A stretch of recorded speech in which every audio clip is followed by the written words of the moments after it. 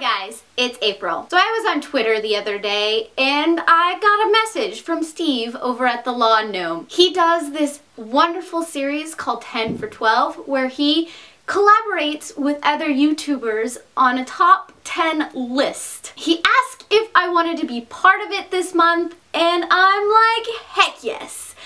And then he told me what the topic was. I still agreed to do it. So here it is. I will leave all of Steve's information down below along with Hope Ortego and Denise Marie because they are doing videos as well, so you should check them out. So the top 10 list that was agreed upon for this month is 10 personal celebrity narrators and their narrations. When you're reading a book, what celebrity is in your brain reading that book to you? You're about to get an in-depth look into the crazy side of my brain and things that go on in it. First one I want to bring up is when I was reading Good Omen, Morgan Freeman was in my brain reading this story to me. Why? Well, because Morgan Freeman has played God, and Good Omen is, of course, about the misplacement of the Antichrist.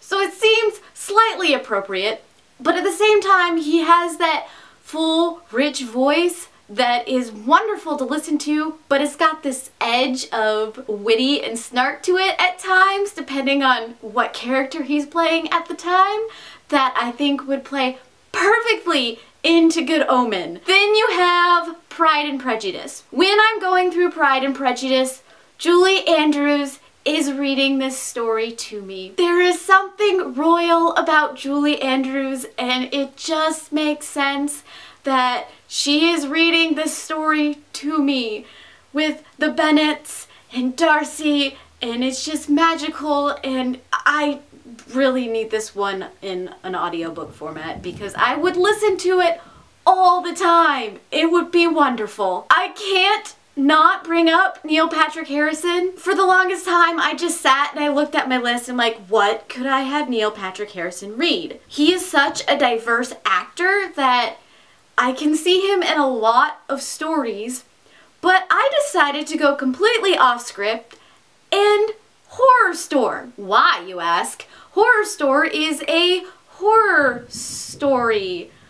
Neil Patrick Harrison? Okay, if you have ever read Gadfrey Hendrix's writing, you would understand why I placed Neil Patrick Harrison in the narration role of this book. There is such a quippy style that goes on in Horror Store, and then it's this satire, which I think would play really, really well with Neil Patrick Harrison.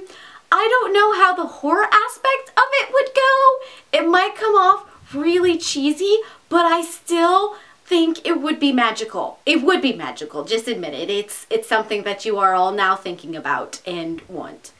Station 11 is a very gripping survival story that really lends itself to a very smooth narrator, but one that can play characters very well because it's got this diverse cast of characters. So when I was thinking about this story and reading this story, I started wondering if David Tennant would not be brilliant in the role of reading this story. I don't know if you guys know who David Tennant is. David Tennant is the wonderful 10th Doctor, but he has also done a lot of audiobooks. He's done a lot of children's stories. He's done a lot of everything, and his Scottish accent while reading is lovely, and he can do characters very well. So I think within the confines of the story of Station 11, it would just work.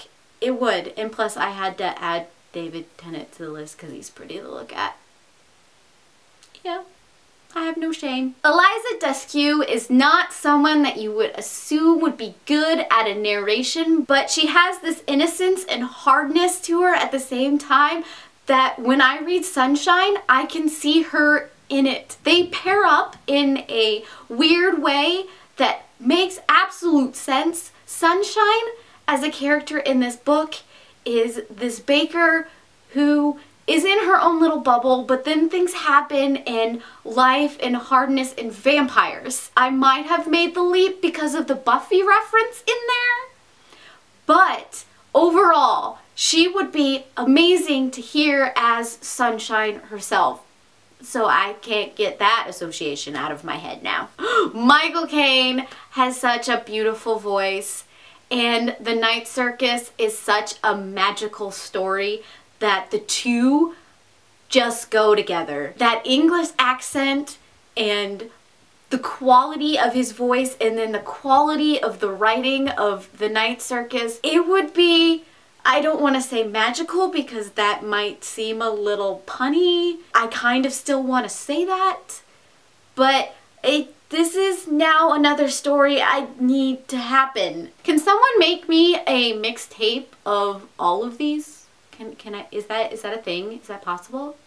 Please? This next one, you're gonna think is such a cop-out, but my brain wouldn't let the pairing go because Helena Bonham Carter, she is such a trippy actress. She does the weirdest characters ever, and of course she is in Alice in Wonderland and soon to be in The Looking Glass, that I think it would be really great if I could hear her narrate that story, because she pretty much is the encapsulated persona of that story. She is the stereotypical weirded out, I don't understand, but I really like it. It is creepy and weird, but I like it. Emma Watson, she is such an amazing person. She's a very strong-willed woman. So when I originally read The Circle, I saw Emma Watson in it. I know she has now been cast in the movie version of it, but I haven't seen that yet. So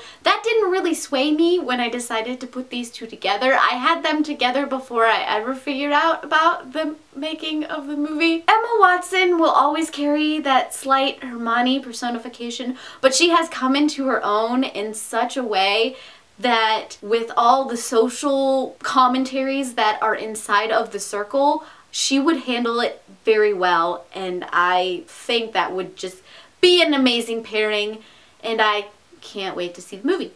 I'm gonna throw that out there too. I'm gonna bring in another Buffy reference right now because part of me will always be in love with the whole Buffy franchise, and James Marster reading Wool, or even just the whole Silo series, would be epic. And I'm not talking about in the English Spike version. I'm talking in his natural, gritty voice. His voice brings me to a place of dirty and grimy and gritty and slightly Western and a lot of dystopian. I've heard him narrate the Dresden Files series, and he's absolutely amazing in that. And I think he would handle the Silo series just as well because it's just as dark as the Dresden Files is. And plus, he understands sci-fi. So now I really... Guys, making this list is making me want to get these audiobooks. Last one I want to bring up for this wonderful topic is Maisie Williams and the Daughter of the Forest. I know Williams has been in things like Game of Thrones and Doctor Who, which is where I originally know her from. I think with the way she does young but aged at the same time, that dual persona works really well in The Daughter of the Forest because of how much life makes that story, and that it would lend itself to telling that story very well. You need a young voice, but you need a voice that carries the weight of age. I don't know if that makes any kind of sense. I'm assuming the people that have seen Game of Thrones and or the episodes of Doctor Who in which you're in may understand the references that I am throwing out right now. But in The Daughter of the Forest, it is all about growing up too quickly and having to save your family, and so I think she would work very well in narrating that story. So the next time that I read that story, I'm gonna have her voice in my head. That's gonna be a thing. So those are 10 celebrities that I think should read 10 of my most favoritist books ever, okay? Some of my most favoritist, cause English. Who would you want to read you, and what book would you want them to read? tell me down below, and then go check out the other videos. I'm excited to see what they say, and I heart your beautiful faces. Bye.